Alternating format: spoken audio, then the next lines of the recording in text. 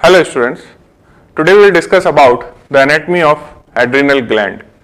देखिए ये जो क्वेश्चन है, ये क्वेश्चन यूनिवर्सिटी एग्जाम में आपके पास एज ए शॉर्ट नोट भी आता है और you have a clinical scenario based question, और वो जो क्लिनिकल सिनेरियो बेस्ड क्वेश्चन है वो कैसे फ्रेम होगा वो हम डिस्कस करेंगे at the end of this class. साथ में मैं आपको एक टेबल बताऊंगा एंड उस टेबल में हम ये देखेंगे कि how to remember the adrenal gland, because adrenal gland क्या है, एक पेयर्ड ऑर्गन है ना. तो हम ये उस टेबल में डिस्कस करेंगे कि what are the differences between the right and left adrenal gland और उसको हम कैसे याद रखें. ठीक है, so now let's start in detail. तो सबसे पहला जो सवाल है वो है आपके पास डेवलपमेंट ऑफ दिस ग्लैंड. देखिए इस ग्लैंड को जब भी आप पढ़ोगे तो इस ग्लैंड में हम दो पार्ट पढ़ते हैं. इसका जो ये आउटर पोर्शन होता है ये क्या कहलाता है, outer portion of the gland is known as cortex. ठीक है, इस कॉर्टेक्स के अंदर जो स्ट्रक्चर है, ये वाला जो एरिया है, this area is known as medulla. ठीक है, सो कॉर्टेक्स और मेड्यूला जो कि एड्रिनल ग्लैंड के दो हिस्से हैं, दोनों का एम्ब्रियोलॉजी अलग अलग है. ठीक है, यही सवाल सबसे ज्यादा आपसे एग्जाम में पूछा जाता है. तो यहां आपको ये याद रखना है कि जो इनर पोर्शन है और जो मेड्यूला है वो क्या है, it comes from neural crest sales. It comes from neural crest sales. और न्यूरल क्रेस्ट सेल्स कहां से डेवलप होते हैं, दे डेवलप फ्रॉम एक्टोडर्म. ठीक है, सो अल्टीमेटली आपका जो मेड्यूला है, ये मेड्यूला ये क्या हो गया, एक्टोडर्मल इन ओरिजिन. ठीक है, अब हम बात करेंगे इस कॉर्टेक्स की.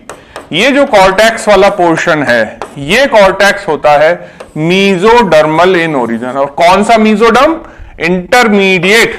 कौन सा मीजोडर्म, इंटरमीडिएट. बिकॉज जब आप मीजोडर्म, इंट्रा एम्ब्रियोनिक मीजोडर्म देखते हैं तो हम इंट्रा एम्ब्रियोनिक मीजोडर्म को तीन पार्ट में डिवाइड करते हैं, para axial, intermediate, lateral plate.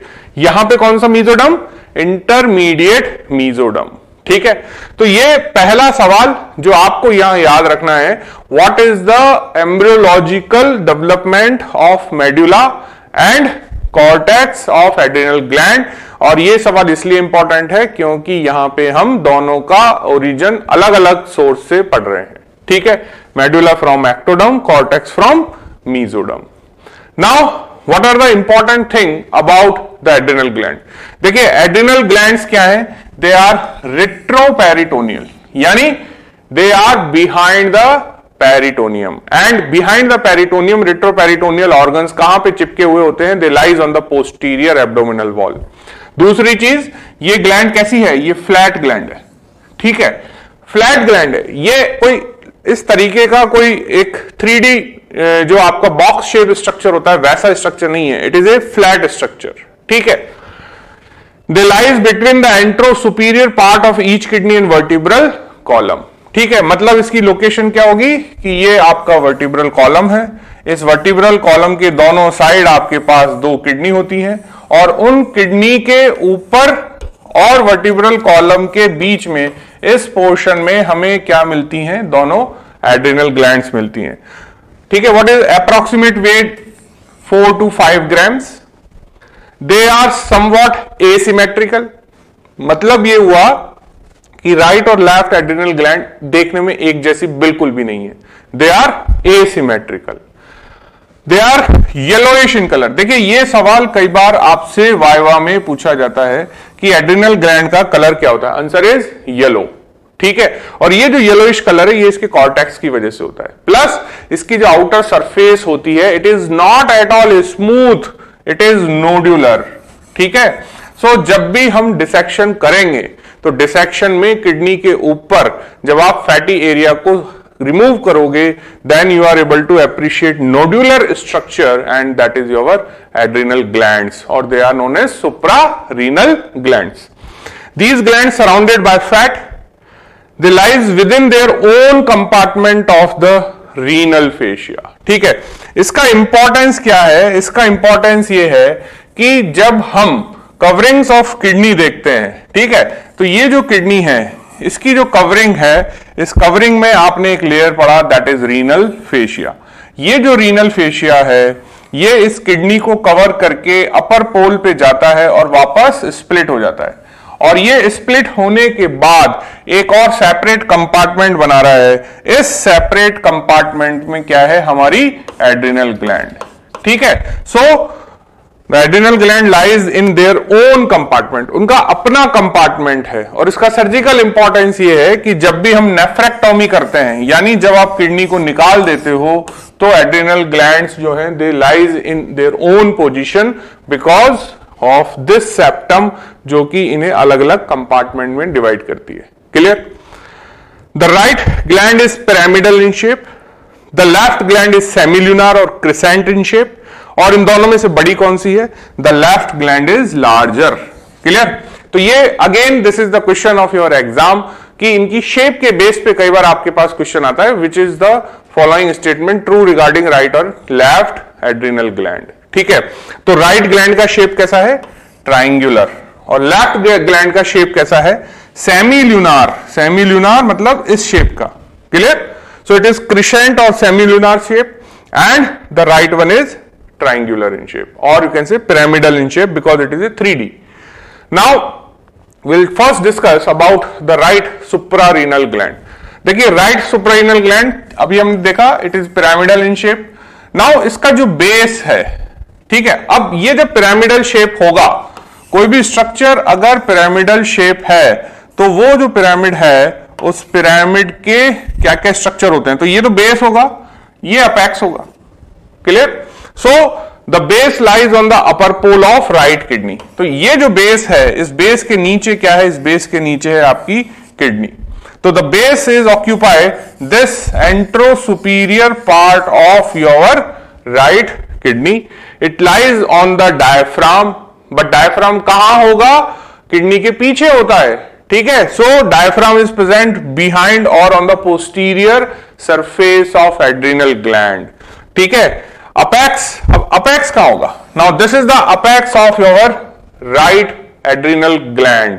देखिए ये जो अपेक्स होता है, इसकी अगर आप पोजीशन देखोगे तो यहां पे होती है हमारे पास इंफीरियर वेना केवा। क्या होता है? Inferior vena cava. सो ये जो इंफीरियर वेना केवा होता है, ये इंफीरियर वेना केवा इस अपेक्स को ओवरलेप कर रहा है, प्लस जो एंटीरियर सरफेस है उसकी मीडियल मार्जिन को भी ओवरलेप कर रहा है। ठीक है, so the apex and the inner part of anterior surface ओवरलेप्ड bye inferior vena cava. This is the question of your exam कि इंफीरियर वेना केवा राइट और लेफ्ट दोनों में से किस एड्रिनल ग्लैंड के कांटेक्ट में है? Answer is right. और more specifically you have the question कि ये जो आपका अपेक्स है, किसका अपेक्स? राइट एड्रिनल ग्लैंड का। ये किस स्ट्रक्चर के पीछे है? और it is overlapped by, answer is this tube, and this tube is known as inferior vena cava. Clear? The hilum of the right adrenal gland lies near the apex. यानी ये जो आपका अपर पार्ट है, इस upper part से एक when निकलती है, ये वेन कहलाती है सुप्रारीनल वेन, और ये सुप्रारीनल वेन जिस पार्ट ऑफ एड्रिनल ग्लैंड से निकलती है उस पार्ट को बोलते हैं हाइलम। और इसका हाइलम, इस ग्लैंड का हाइलम, किडनी का हाइलम नहीं, ग्लैंड का हाइलम कहां होता है? इस अपेक्स के पास होता है। ठीक है, ये पॉइंट इसलिए इंपॉर्टेंट है कि जब आप लेफ्ट साइड की सुप्रारीनल ग्लैंड पढ़ेंगे, देन यू विल रियलाइज कि उसका हाइलम दूसरी जगह है, उसका हाइलम अपेक्स के पास नहीं है, इसीलिए ये पॉइंट इंपॉर्टेंट हो गया। ठीक है, the rest of the interior surface is in the contact above with the bare area of liver, and it is covered below by the peritoneum of posterior wall of hepatorenal pouch. ठीक है, सो यहां पे जो rest of the interior surface बचा, उस पे relation क्या हुआ? उस पे रिलेशन हुआ लिवर एंड पेरिटोनियम। ठीक है, तो यहां पे ये वाला जो पार्ट बच गया इंटीरियर सरफेस का, ये किसके पीछे आ गया? लिवर के पीछे आ गया। ठीक है, सो ये जो लिवर है, इस लिवर का ये कौन सा पार्ट है? Right lobe of liver. ठीक है, सो राइट एड्रिनल ग्लैंड किसके पीछे होती है? राइट लोब ऑफ लीवर के पीछे होती है। ठीक है, और यहां पे जब हमने देखा हेपेटोरिनल पाउच, तो जो आपका किडनी है, इस किडनी के ऊपर जो पोस्टीरियरली पेरिटोनियम है, वो इस तरह से जाके रिफ्लेक्ट हो जाएगी। किसके ऊपर? लीवर के ऊपर। ठीक है, तो जहां पे वो रिफ्लेक्शन हुआ, वो रिफ्लेक्शन क्या कहलाता है? Inferior layer of coronary ligament. ठीक है, तो ये हमारी जो सुप्रारीनल ग्लैंड है इसका कुछ portion inferior layer of coronary ligament के भी ऊपर है, यानी कहां चला गया, बेयर एरिया ऑफ लीवर के कांटेक्ट में चला गया। ठीक है, बेयर एरिया ऑफ लीवर क्या होता है भाई, बेयर एरिया ऑफ लीवर वो जगह होती है जहां पे पेरिटोनियम नहीं है। क्लियर। अब आपको मैं ये कह रहा हूं कि this is suppose the line of reflection, जहां तक पेरिटोनियम ने इसको कवर किया, कवर करके वो लीवर पे रिफ्लेक्ट हो गया।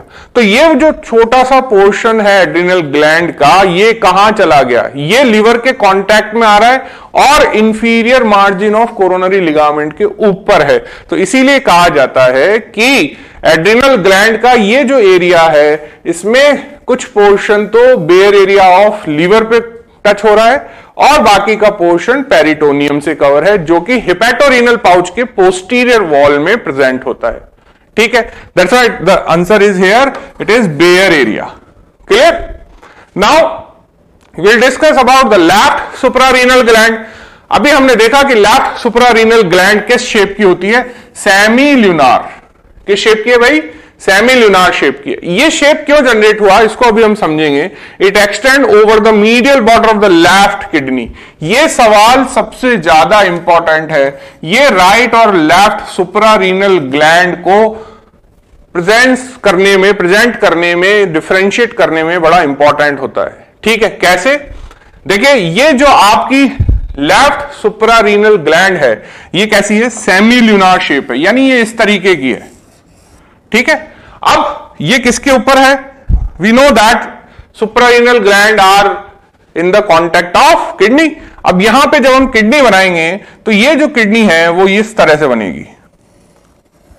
ठीक है, ये कौन सी किडनी बनाई मैंने, लेफ्ट किडनी। क्लियर। अब ये जो लेफ्ट किडनी है इसका ये क्या है, हाइलम। ठीक है, और ये सेमी ल्यूनार क्या बना दिया हमने, adrenal gland. But my dear students, आप इस चीज को नोट करें कि ये जो सेमी ल्यूनार है इसका ये जो अपेक्स है, देखिए ये हाइलम तक आ गया। किसके हाइलम तक आ गया, किडनी के हाइलम तक आ गया। ये किडनी का हाइलम है। ठीक है, और इसका जो ये मीडियल बॉर्डर है, किसका मीडियल बॉर्डर, आपकी किडनी का। ये medial border of kidney above the hilum is occupied by this gland and the name of gland is adrenal gland.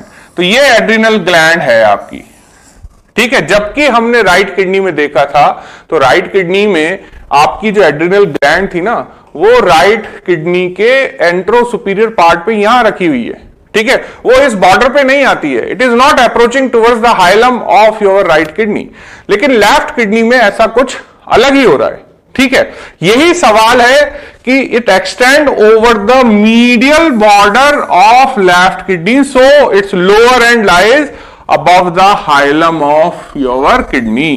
Clear. तो इसको आप बहुत अच्छे से समझ लें, जान लें, इसको हमेशा बोल्ड लेटर्स में याद रखें कि what is the difference between the relation of right and left suprarenal gland with the respective kidneys. कि ये सेमी ल्यूनार है, मतलब इसका जो ये लोअर एक्सटेंशन है जो इसको सेमी ल्यूनार बना रहा है, ये प्रोजेक्शन कहां तक एक्सटेंड हो रहा है, हाइलम ऑफ लेफ्ट किडनी तक। जबकि राइट साइड में ऐसा कुछ नहीं है। ठीक है, वो सिर्फ उसके टॉप पे रखा हुआ है, इसके अंदर ये टॉप पे नहीं रखा हुआ है, ये इसके मीडियली एक्सटेंड करके हाइलम तक अप्रोच कर रहा है। ठीक है, the hilum of left suprarenal gland present near it's lower and. ठीक है, अब ये क्या चीज हुआ, ये बात ये हुई कि भाई इसका जो हाइलम है, इसका हाइलम यहां है। ठीक है, इसका हाइलम कहां है, इसका हाइलम नीचे है। इसका हाइलम कहां था, इसका हाइलम ऊपर था। ठीक है, तो यहां पे लेफ्ट किडनी में हमें एक चीज याद रखनी है कि भाई लेफ्ट किडनी का हाइलम और लेफ्ट सुप्रारीनल ग्लैंड का हाइलम दोनों पास पास होते हैं।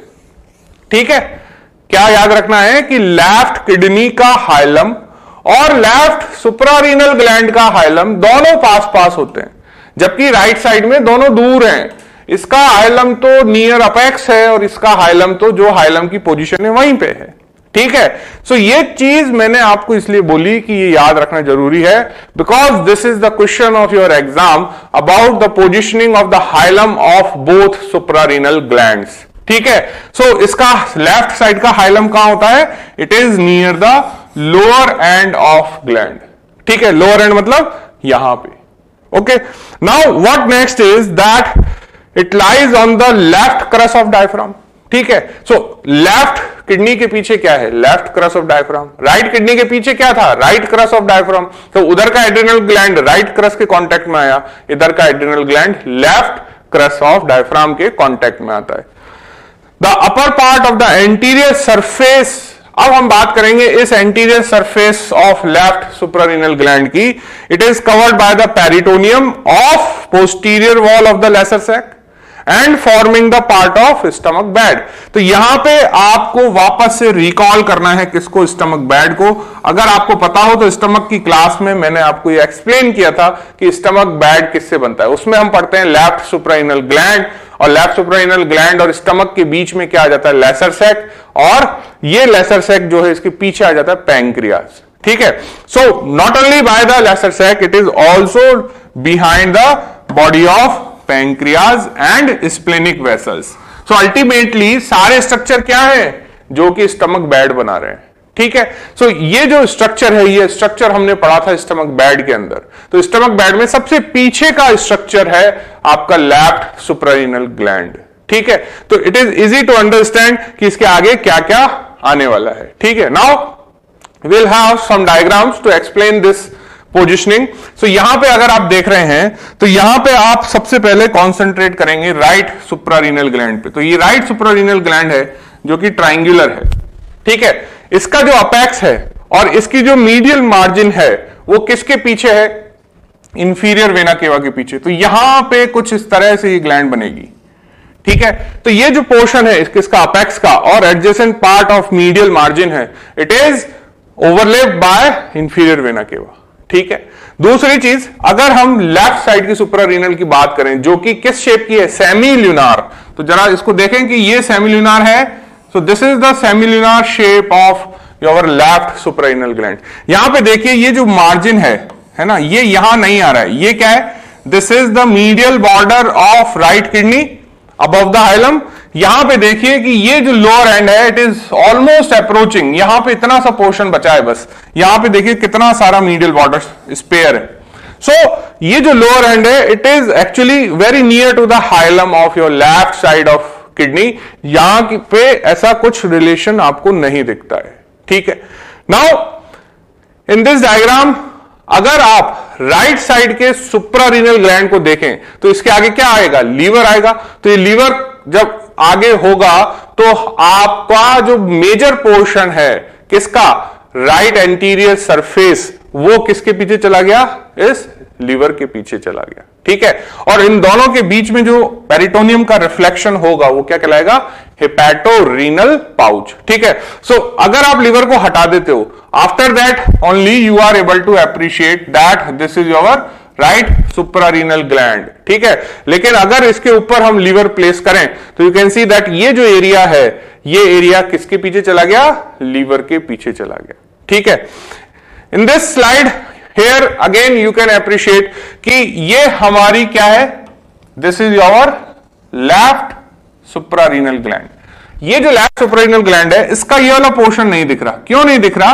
बिकॉज इसके आगे ये ऑर्गन आ गया, और ये ऑर्गन क्या है? This is your pancreas. What is that? Pancreas. ठीक है, और आगे क्या आएगा? स्टमक। ठीक है, सो अगर हम यहां देखें तो ये क्या है? आपका स्टमक।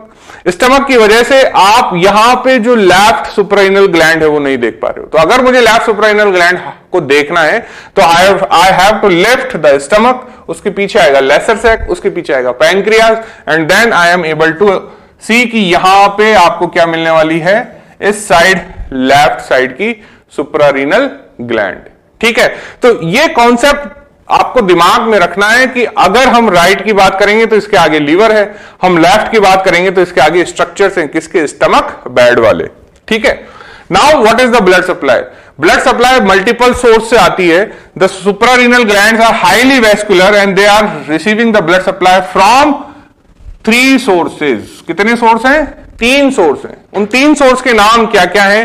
एब्डोमिनल आर्टा, जहां से एक डायरेक्ट ब्रांच आती है, इंफीरियर फ्रेनिक आर्टरी, जहां से मल्टीपल ब्रांचेस आती हैं, which are 2 to 3 in number, and the renal arteries. ठीक है, कितनी आर्टरीज हैं जो कि मेन फीडिंग ब्लड वेसल्स हैं? 3, abdominal आर्टा, inferior phrenic artery and renal artery. ठीक है, तो ये तो हो गई आर्टीरियल सप्लाई। लेकिन जब इसका वीनस ड्रेनेज आप देखोगे तो सवाल वीनस ड्रेनेज पे ही आता है। क्यों? क्योंकि वेन कितनी है? 1। ठीक है, रीनल वो जो आपकी सुप्रारीनल वेन है, सुप्रारीनल वेन कितनी है? 1। लेकिन सुप्रारीनल ग्लैंड को सप्लाई करने के लिए आर्टरी कितनी है? 3। ठीक है, सो ये चीज आपको याद रखनी है कि आर्टरी तो 3 होती हैं लेकिन वेन 1 ही होती है। सो in contrast there is a usually single suprarenal or adrenal vein and the right vein is only few millimeter long and it enters the inferior vena cava। ठीक है, सो राइट साइड की जो सुप्रारीनल वेन है वो किस में open हो जाती है? इंफीरियर वेना केवा में। जबकि जो लेफ्ट साइड की सुप्रारीनल वेन होती है this is longer and enters into the left renal vein. तो ये किस में एंटर होती है? लेफ्ट रीनल वेन में। ठीक है, यही सवाल है जो सबसे ज्यादा पूछा जाता है एग्जाम में, what is the Venus drainage of adrenal glands. ठीक है, सो इस डायग्राम में आप इसको देखेंगे कि यहां पे ये आपकी क्या है? सुप्रारीनल ग्लैंड है। ठीक है, सुप्रारीनल ग्लैंड में 3 सोर्सेज हैं जो ब्लड लेके आ रहे हैं। तो ये है आपका पहला source, this is your inferior phrenic artery. दूसरा, this is your direct branch from abdominal आर्टा and this is third source which is coming from renal artery। ठीक है, दोनों साइड इसी तरह से है। this is your inferior phrenic। ठीक है, this is direct branch from abdominal aorta and this is the branch from your renal artery।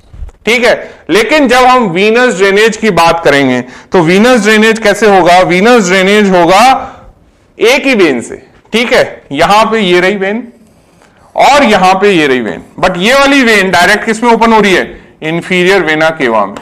ठीक है, लेकिन यहां पे ये suprarenal when will open into the left renal vein. ठीक है, ये जो लेफ्ट सुप्रारीनल वेन है ये कहां से आ रही है? इस हाइलम से। हाइलम कहां है लेफ्ट सुप्रारीनल ग्लैंड का? Near the lower part of suprarenal gland. ठीक है, जबकि यहां पे जो राइट साइड का हाइलम है ये नियर द अपेक्स होता है। ठीक है, दूसरा जो क्वेश्चन आता है वो इनकी लेंथ पे आता है कि ये जो आपकी राइट साइड की जो सुप्रारीनल वेन होती है ये बहुत छोटी होती है। ठीक है, it is very small in size, but जो आपका लेफ्ट साइड का सुप्रारीनल वेन होता है इसकी लेंथ ज्यादा होती है। ठीक है, तो यहां पे 2 क्वेश्चन इस डायग्राम में आपको याद रखने हैं। पहला, what are the sources of blood supply? So there are 3 source, one is from the phrenic, one is from the abdominal आर्टा and one is from the renal artery. दूसरा, उनका वीनस ड्रेनेज, दोनों side single when है, यहां भी single when है,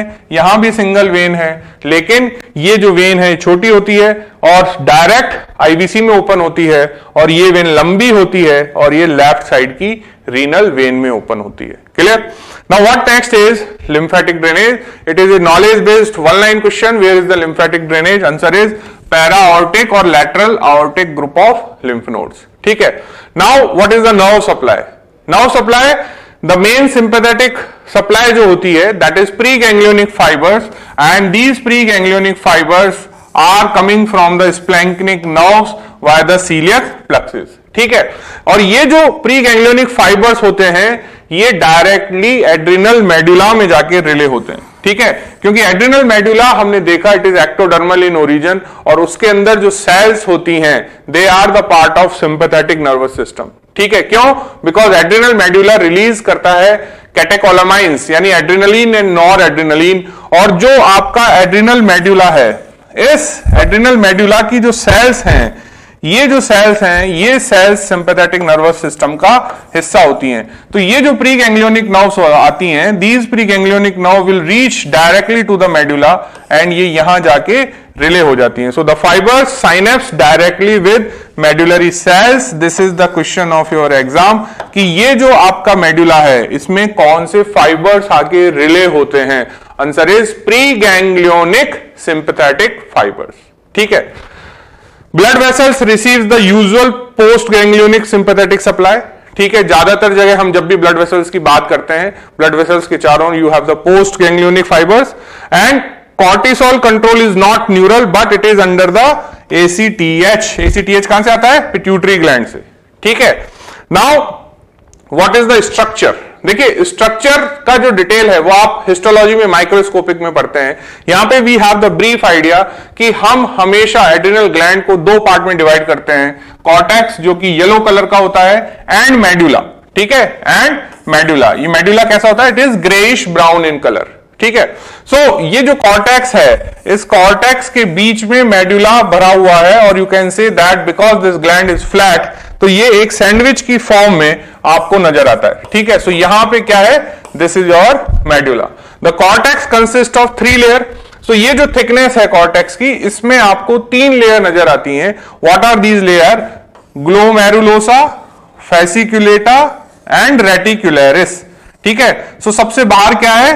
glomerulosa, ठीक है, फिर फेसिकुलेटा और अंदर की तरफ reticularis, GFR। So you have the 3 layer from outside to inside, clear, in the cortex. अब इनके फंक्शन क्या है? जो आपका ग्लोमेरुलोसा होता है, इट सिक्रीट्स और प्रोड्यूस द मिनरलोकॉर्टिकॉइड्स। जो फेसिकुलेटा होता है, ये फेसिकुलेटा सिक्रीट करता है ग्लूकोकॉर्टिकॉइड। यहां पे फेसिकुलेटा के बारे में एक बड़ा इंपॉर्टेंट क्वेश्चन आता है। इसकी जो सेल्स होती हैं, दी sales are arranged in the form of chords, और ये जो सेल्स हैं जो कॉर्ड्स की फॉर्म में अरेंज होती हैं, दे आर वैक्यूलेटेड सेल्स और दे आर नोन एज स्पॉन्जियोब्लास्ट, ठीक है। ये क्या कहलाती है? स्पॉन्जियोब्लास्ट, ठीक है। Then you will have the zona reticularis, जो कि कॉर्टेक्स का सबसे अंदर वाला लेयर है और ये रिलीज करता है एंड्रोजन्स, ठीक है। Then you will have the centrally medulla.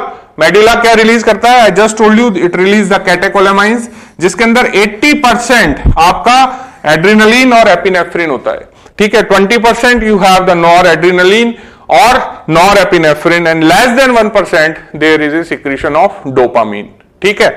Now surgical approach क्या है? What is the surgical approach is for the removal of gland, and removal of gland is known as एड्रिनलेक्टोमी। Removal of gland is known as ectomy and this is एड्रिनलेक्टोमी, ठीक है। अब इसको remove करने के लिए surgeon की चॉइस है। There can be anterior approach, there can be पोस्टरोलैटरल approach, but अगर बायलैटरल एड्रिनलेक्टोमी करनी है तो generally there is a anterior approach is preferable. Why? Because the anterior approach इसलिए prefer की जाती है, you have the adequate explorer of the entire abdomen. आप पूरा abdomen अच्छे से explore कर सकते हो, and सबसे बड़ी बात, आपको proper space मिलता है dissection करने के लिए. You get the sufficient exposure for the safe resection. ठीक है। अब यहां पे जो सबसे ज्यादा पूछे जाने वाला सवाल यह है कि भाई ये जो आपकी एड्रिनल ग्लैंड है, इस एड्रिनल ग्लैंड पे आपने देखा एक वेन है और 3 आर्टरीज हैं, ठीक है। अब मुझे अगर ग्लैंड को निकालना है तो मैं पहले क्या टाई करूंगा? What is the first structure which I tie? क्या मैं पहले तीनों आर्टरीज को टाई करूंगा या मैं पहले वेन को टाई करूंगा? ठीक है। So the answer is that on each side suprarenal veins ligate before the artery. This is very commonly asked question. ये बहुत बार आपसे पूछा जाता है कि भाई एड्रिनल ग्लैंड रिमूवल यानी एड्रिनलेक्टोमी करते time what is the first ligation? Answer is when. When को हम पहले लाइगेट करते हैं। क्यों लाइगेट करते हैं?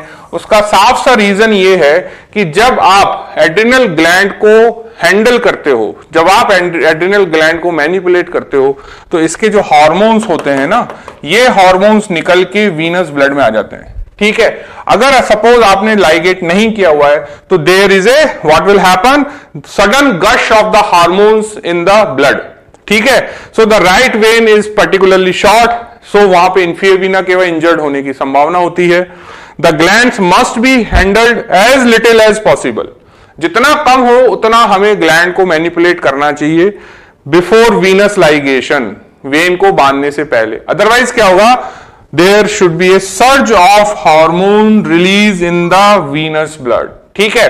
तो इसलिए हम वीनस ड्रेनेज को या वेन को पहले लाइगेट करते हैं ताकि जो एक्सेसिव अमाउंट ऑफ स्टेरॉइड्स हैं वो यहां से होके सिस्टम में ना चले जाएं।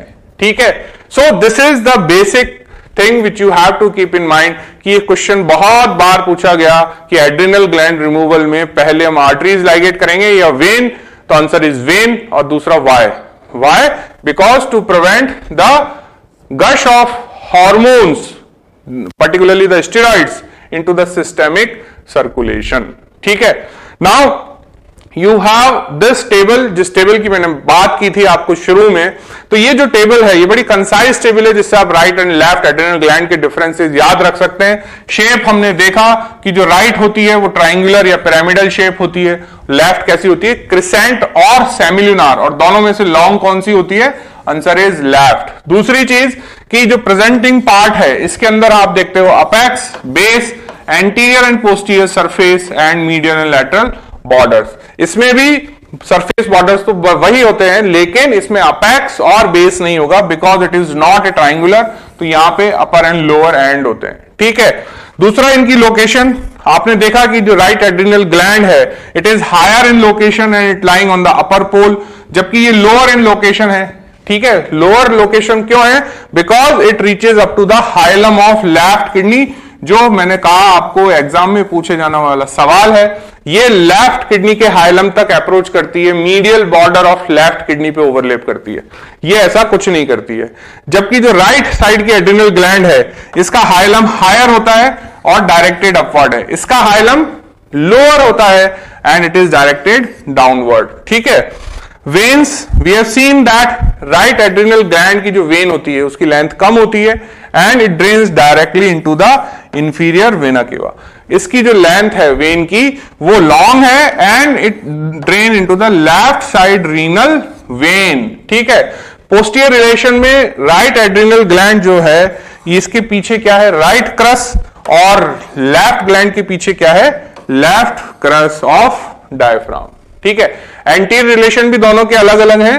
राइट एड्रिनल ग्लैंड के आगे क्या होता है, I have seen inferior vena cava and liver. ठीक है. In the diagram we discuss this.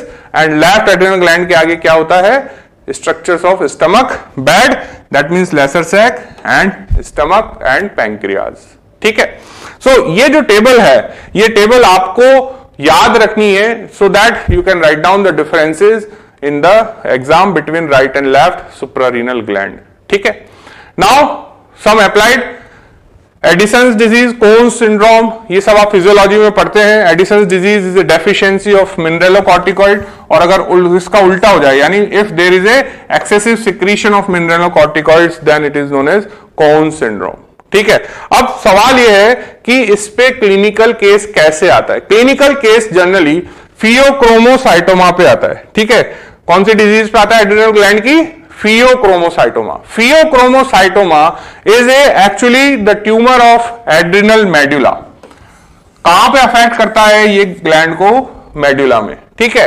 अब मेडुला से क्या सिक्रीट होता है, मेडुला से हमने देखा कैटेकोलामाइन सिक्रीट होते हैं. कैटेकोलामाइंस मतलब एड्रिनलिन एंड नॉर एड्रिनलिन, और ये जो दोनों हार्मोन्स होते हैं दे metabolise in the liver and kidney. ठीक है. तो अगर फियोक्रोमोसाइटोमा है यानी एड्रिनल ग्लैंड का ट्यूमर है तो वहां से एक्सेसिव प्रोडक्शन होगा किसका, कैटेकोलामाइंस का. So there is elevated catecholamines. अब अगर कैटेकोलामाइंस एक्सेसिव में प्रोड्यूस हो रहे हैं तो डेफिनेटली उनका मेटाबॉलिज्म भी ज्यादा होगा. अगर उनका मेटाबॉलिज्म ज्यादा होगा then there metabolites has to present into the urine और blood for the purpose of diagnosis. अगर आपको फियोक्रोमोसाइटोमा डायग्नोस करना है तो कैटेकोलामाइंस के जो मेटाबोलाइट्स हैं बट ऑब्वियसली वो यूरिन और ब्लड में प्रेजेंट होंगे ही होंगे. ठीक है. तो आप यूरिन टेस्ट भेजोगे पेशेंट का, बट कौन से मेटाबोलाइट्स के लिए, for the मेटानेफ्रिन and 3,4 dihydroxy mandelic acid. ठीक है. ये जो दो मेटाबोलाइट्स हैं इनके लिए हम क्या करवाएंगे, यूरिन टेस्ट करवाएंगे. ठीक है. ये दोनों किसके इंडिकेटर हैं, they are indicator of elevated catecholamines. और एलिवेटेड कैटेकोलामाइंस क्यों है, बिकॉज एड्रिनल मेडुला में क्या हो गया, फियोक्रोमोसाइटोमा यानी ट्यूमर हो गया. ठीक है. अब यहां पे जो पेशेंट होगा उसको क्लासिकल 3 सिम्टम्स देखने को मिलते हैं, episodic headache, sweating and tachycardia. These are the classical triad of pheochromocytoma.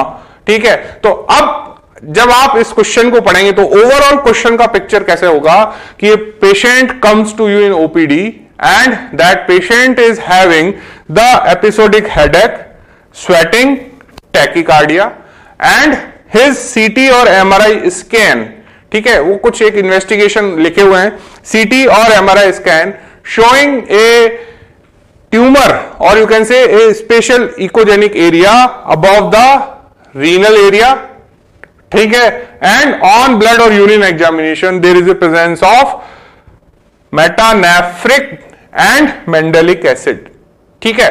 सो यहां पे डायरेक्टली आपको एड्रेनल ग्लैंड नहीं लिखा हुआ है, लेकिन बहुत सारी हिंट ऐसी दे दी कि जहां पे आपको यह पता होना चाहिए कि मेटानेफ्रिन क्या चीज होती है, मेंडेलिक एसिड क्या चीज होती है। अगर आपने ये दो चीज याद रखी तो आपको क्लिक हो जाएगा कि these are the metabolites of catecholamines. और उस पेशेंट को जिसको ये क्लासिकल ट्रायड है प्लस सीटी और एमआरआई के अंदर किडनी के ऊपर एक स्वेलिंग नजर आ रही है, एक मास नजर आ रहा है, so that mass above the kidney on MRI associated with 3 classical triad with urine test positive for this मेटानेफ्रिन is suggestive of pheochromocytoma. तो पहला क्वेश्चन क्या होगा, identify the involve organ, answer is adrenal gland. Second question क्या होगा, write down the anatomy of this organ, ठीक है।